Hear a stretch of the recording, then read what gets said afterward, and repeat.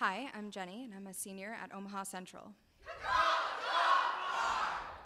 When I first saw you, I thought you were dead. Unmoving, blood pouring down your face, glass still cracking outward from the point where your head hit the windshield. I wondered if you had kids.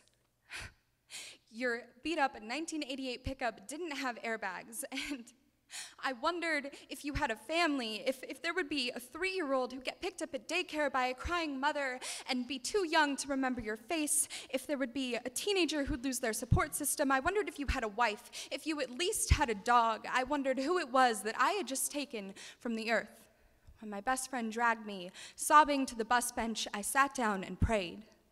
I begged for your life as they tried to untangle you from the truck. And I realized, while watching cars whiz by, we're also tangled up in our own lives. We're also eager to move on. We just leave those who are hurt in the dust. I can remember the smell of the coffee that had spilled all over my leg. I can remember the fact that I get that drink every Wednesday on my way to my school's poetry club.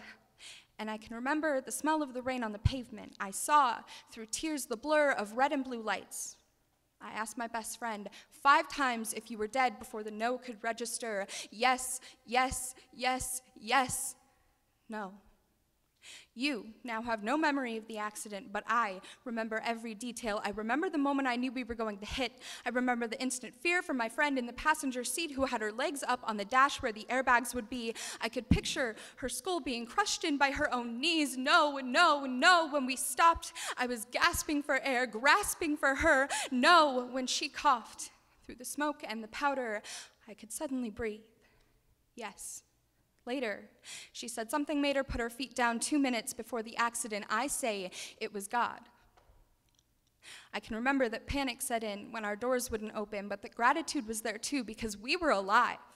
I remember every detail, and I'm glad you don't have to. And I'm sorry the accident happened. Every day, I pass that intersection, and every day, I wonder about you. I hope sometimes you wonder about me. I hope that every time you get behind the wheel now, the first thing you do is turn on your lights the way my heart still skips a beat every time a traffic light turns yellow. And every day, when I drive past the place where Northwest Radial meets Decatur, I look for remnants of us, for chips of paint, shards of glass, drops of blood, but there is nothing. We were just another of the countless accidents at that very intersection. We experienced something life-altering, and yet we made no mark on the world. We are all just driving by, going on and on, heading for disaster, passing someone else's tragedy every day. You and I, we hit disaster head on, and still we drive. We keep going. When I first saw you, I thought you were dead. I want you to know how happy I am that you're not.